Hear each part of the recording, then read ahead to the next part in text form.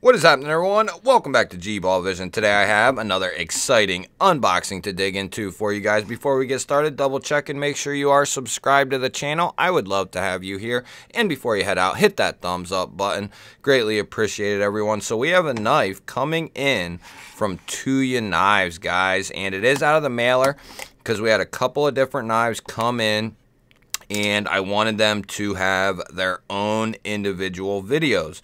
So we have a nice plastic case. Knife comes in a plastic baggie. I'm guessing Dave Warren, who sent these guys over. So shout out to Dave and Tuya for sending these over. I'm sure he QC checked them before they went out the door.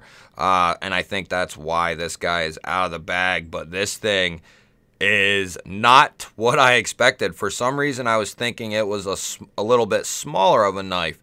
And it's not a huge knife, I don't think, but it's a lot beefier than I thought it was. So, and I'm glad about that. We have a beautiful finish. It's like an orange peel. Let's see what the box says. Voodoo S90V handmade satin flats, orange peel titanium. Okay, so I didn't even take notice that that's the first I've had this out of the case. I haven't looked at it, so we are experiencing this guy for the first time together, and wow.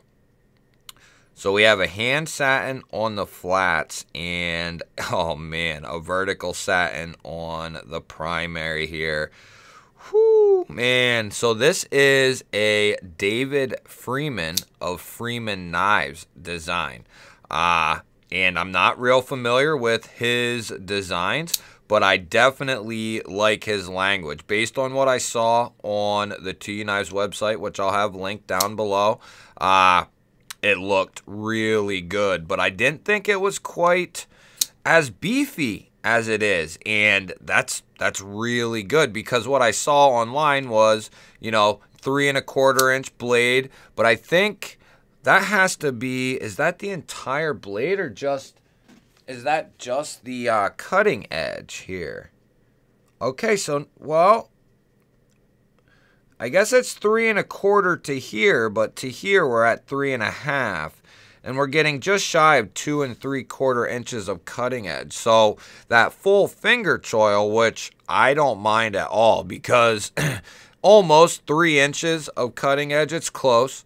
This is plenty of blade length to get the job done. Utility knives with much smaller blade length available, you know, often do way more work than something like this. So this is plenty of edge there to accomplish the job, and you're going to be able to do that very comfortably in this choked up position. And then that's also going to allow you to bury that middle finger in there and come up here for those detailed, intricate cuts. We'll do some cutting here in a minute, but let's go over this knife. So we said on the box, this is going to be coming in S90V. I don't know if we'll get that to pop up or not. There, it's down here, very, very small. I don't think we're going to pick it up. It's goofy in here right now. S90V, which is a fantastic steel. Tuya's been dealing with S90 for a little while at this point. Nice titanium backspacer, nice titanium pocket clip. The detent, guys, is just stout. Real nice, real stout. This thing is right up my alley. It really reminds me of, just because of the blade shape, it kind of reminds me of the GOM. It's totally different. It's a totally different knife, but just the blade shape being that nasty looking, you know, Warren Cliff style blade. It just, just such a great blade shape, and it reminds me of kind of like a brother of the GOM, which is, that's a really good thing. We have a nice thick blade stock here, and that is going to be coming down nice and thin. So we'll see what kind of edge comes on that guy. And I might not have said it, but this was perfectly centered right out of the box.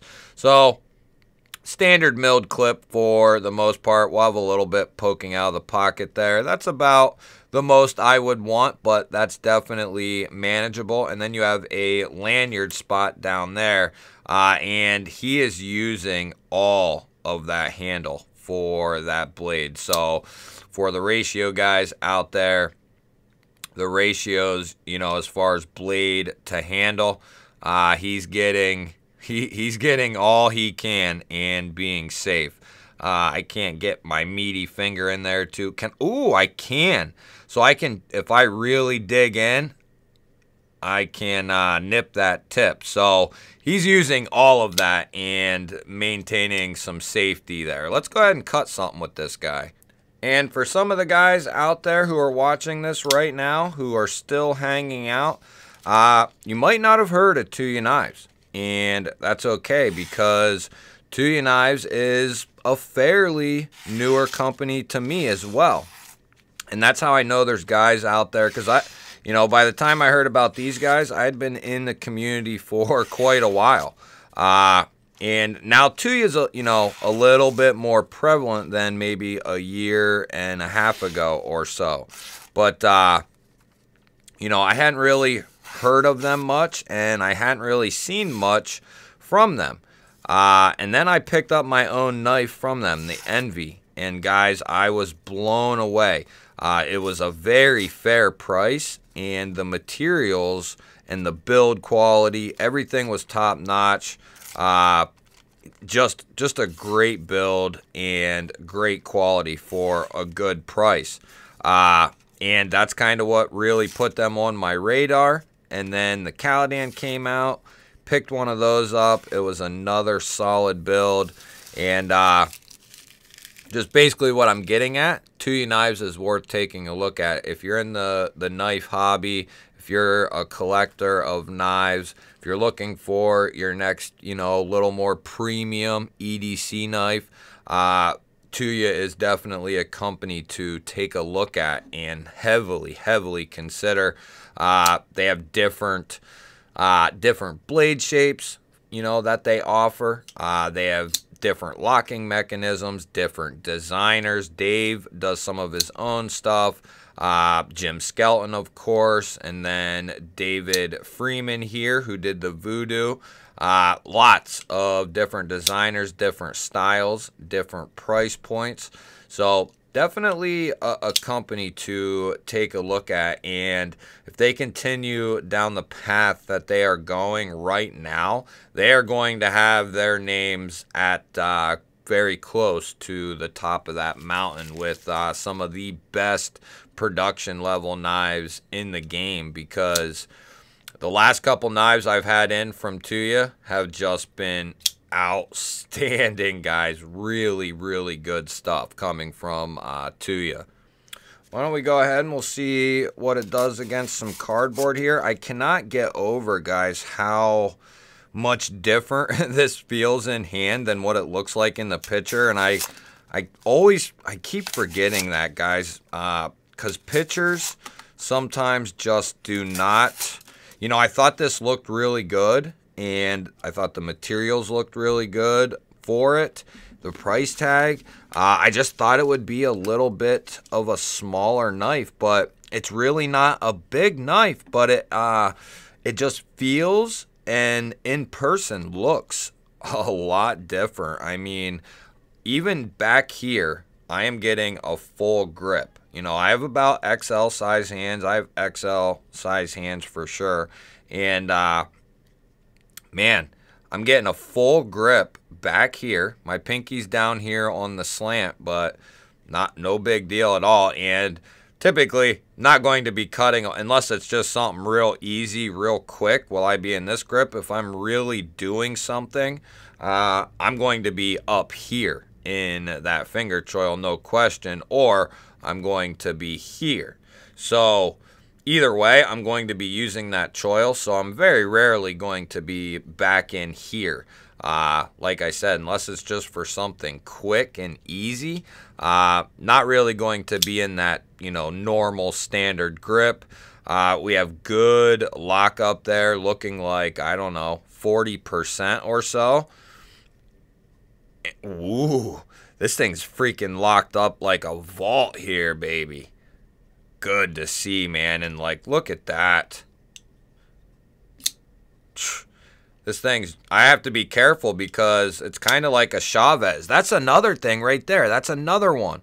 The Chavez Sangre, the 229, and I think there's some other ones from Chavez as well, but that's really what this, it's like a Chavez, got a Mischief, and like another knife or two all combined into one.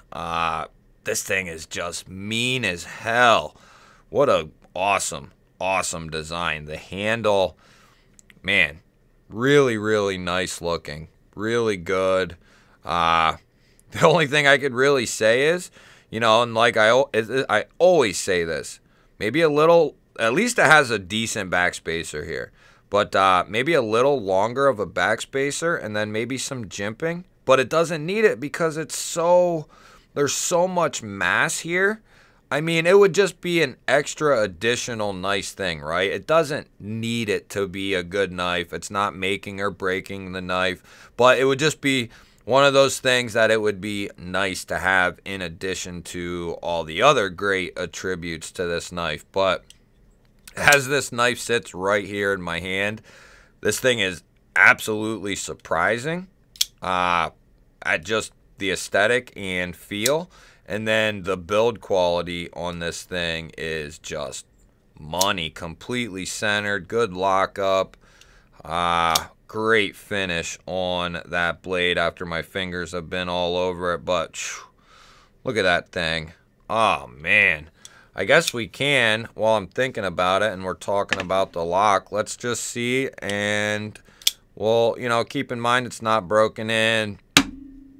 Keep in mind we just got it out of the box, so there could be a little break-in period if there is a, you know, misfire here, but haven't had any misfires from a Tuya yet. So, and keep in mind, guys, I'm just doing a light tap there just to make sure it isn't slipping very easily. You know, of course, hitting it off my hand's not going to do the trick, but, you know, something that's going to provide a little bit of, you know, opposition to that blade. Yes, it's not a common thing. Yes, it's not something that happens every day, but, you know, accidents happen, and that is why I check that. It's based on something that's happening not on purpose. It's not something that you are doing on purpose, driving a nail in, right? You know, or trying to hack up a tree without the blade. You know, that type of thing. That's not what we're talking about. We're talking about an accidental bang on the spine of the blade or coming up into some material like, oh shit, I went too far, and, you know, bringing it back up and hitting it on something. I've heard so many different stories, guys. Somebody just swinging around, somebody startled them and they were cutting something and they hit the knife, the top of the spine off something. Stuff like that. All kinds of stories, guys, and don't, you know, for the guys who are like, that's not a valid test, I don't want to hear it, man. You know, you don't know what you're talking about. Let's just put it that way. You know, quit making excuses for faulty systems. But as this guy sits here, it's not only is it rock solid, no play, but there is no lock failure. The detent is beautiful. I can thumb it. I can thummy. I can reverse bummy right there. I mean, this thing is, I can't get over this damn thing. Are these in stock? Yeah, these are in stock. At least this version is. S90V, hollow ground. Whew. This thing is money. Cage ceramic ball bearings, milled pockets for weight relief, ceramic detent ball, hardened steel lock bar insert, and then hardened steel washers. So we got bearings on washers. This thing's solid, guys. If this is your, you can slow roll it out too, hell. So yeah, if you like the looks of this thing and you are in the market for, you know, a mid-tier, higher end production knife. I mean, these are only coming in at $250. So I mean, that's an insane deal, guys, on this knife. For the materials, the quality, the fit and the finish, all that, man, that's an outstanding deal. Unbelievable. This would be $350 easy if it was like Riot, or We Knives, select few other companies. They would be and $250 from Tuya. And I've handled plenty of Riots and plenty of other companies, and this is up there with the best of them. So Tuya keeps this up, guys. Like I said, they're going to be in the mix at the top of the mountain. Let me know what you guys think. I love hearing from you guys. Don't forget to hit the thumbs up button. Hit the subscribe button. Go watch another video. Share this video to your friends and your family. Tell them to come on over here and join us. Love you guys. I will catch you on the next one.